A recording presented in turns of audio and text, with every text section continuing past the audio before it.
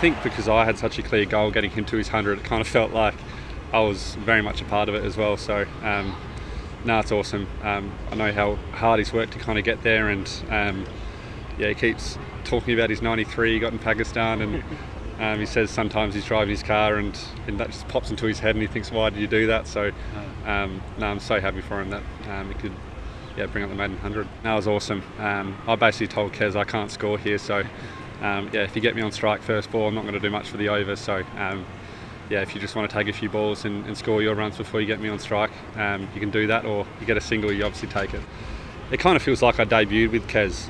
I was kind of trying to find my feet when he kind of started, so yeah, we're both kind of trying to find our feet kind of in that middle order, and yeah, it's obviously clicked quite a few times, some in white ball cricket and test cricket as well in Sri Lanka, so yeah, no, he's been a good guy to bat with.